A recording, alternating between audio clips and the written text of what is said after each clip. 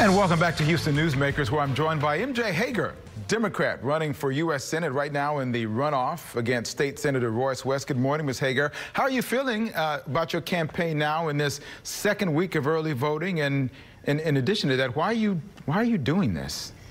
That's a good question. I'm feeling great. We were obviously concerned when we had to transition to a virtual campaign because we were driving tens of thousands of miles across the state, meeting Texans from El Paso to the Rio Grande Valley, up to Texarkana, over to Abilene, and that's so important to do. So it was really breaking our hearts when we had to go to a virtual campaign. But frankly, Texas is such a huge state. We are now enabling, thousands of people to come and hear what I have to say and ask me questions and hear what my vision is for the state, who maybe wouldn't have come to an in-person event. And we have increased our momentum exponentially. So it's been great. Why am I doing this? You know that I put on the uniform and served our country. I did 3 tours in Afghanistan, and I took an oath to support and defend the Constitution against all enemies, foreign and domestic. And I believe we're under a domestic threat to our Constitution now. But I also have a 3- and 5-year-old.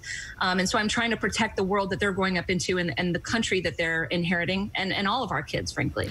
You came close in your run for Congress, and you gained a lot of national attention for the video you did of knocking on doors, both literally and figuratively, on behalf of equality in the military. Nowadays, where we are really focusing on a lot in this country and the world about equality, how do you think that your efforts in that regard compare to those of Senator Cornyn and with your running your opponent in the primary, Senator West? Yeah, when I went to D.C. to try to open hundreds of thousands of jobs for women in the military, I was successful. And I was successful in building a broad bipartisan coalition of Republicans and Democrats. And I was told when I got there, by the way, I was just taking time off work. I wasn't there as part of a job. I just was a private citizen. I was told I would not be able to do that because I wasn't a powerful donor. I didn't have any political capital, which I learned quickly what that was. I didn't have access to those cigar smoke-filled rooms. And that disgusted me as someone who has bled on foreign soil for our Constitution. That's not how our government is supposed to work. So I brought transparency and accountability with me. I wasn't afraid to bring to people's attention when I was getting denied meetings for not being a donor. And I was able to build that broad bipartisan coalition. I didn't do it by myself. I recruited 25 or so really pissed off female combat vets. We called ourselves the Combat Integration Initiative, but that was just fancy talk for pissed off female combat vets that wanted the acknowledgement that women were in combat and to open 238,000 jobs up for competition. But while I was there, I looked around and wondered why more people couldn't do this, couldn't bring people together. And I realized that largely it's because the people who are in a position to make these decisions are career politicians who are disconnected from the actual real world challenges of real everyday people like us.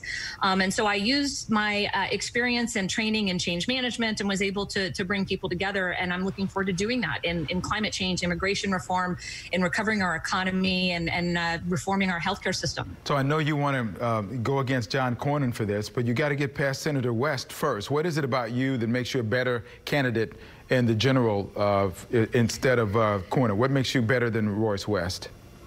As you know from probably watching other interviews, I'm not interested in throwing punches, frankly. So I am laser focused on John Cornyn, and I'm laser focused on taking on a system that is not working for regular everyday Texans. And I'm critical of career politicians if they don't force themselves outside of the political echo chamber. And you can be a servant leader and a career politician, but I see it very rarely. And I want to see more people invite, border community leaders to the table when they're talking about immigration reform. I want to see more people talking to teachers about education, talking to nurses about healthcare.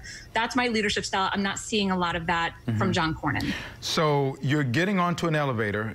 One other person gets on. They haven't voted yet, and you got 30 seconds to go ahead and make the sale. What do you tell them on that elevator ride up to whatever floor you're going to?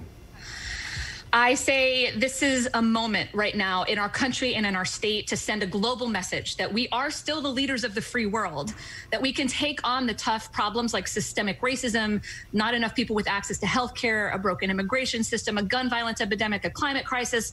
We can take those things on if we come together, and there's nothing that we can't solve. And before that dings and they they get off the elevator, I'm going to grab them by the arm and say, please stay safe, follow the CDC guidelines, but make sure that you and your friends and your family vote on or before July 14th and again in November, and that you vote like your kid's future depends on it.